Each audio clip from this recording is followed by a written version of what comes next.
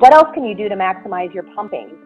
You can do things before you pump, such as whole body vibration, exercise. You can do a deep tissue treatment to try and break down that fibrotic structure. You can use gua sha or other tools to change the structure of the tissue. You can bounce like on a trampoline. You can do squeeze and release movements with your body as you would in yoga.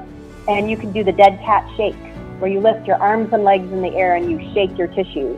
And this has been shown by indocyanine green to be very effective at improving lymphatic pumping. Once you get that gel kind of softened up and more in a liquid form, then you use your pump.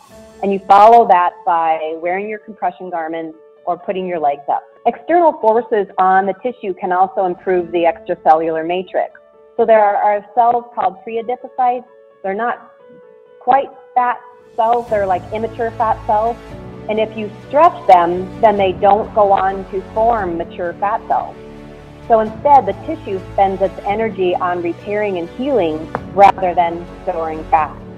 So these external forces can actually be stretching, like in yoga and other movement therapies, compression garments, pumps, swimming, and stretching.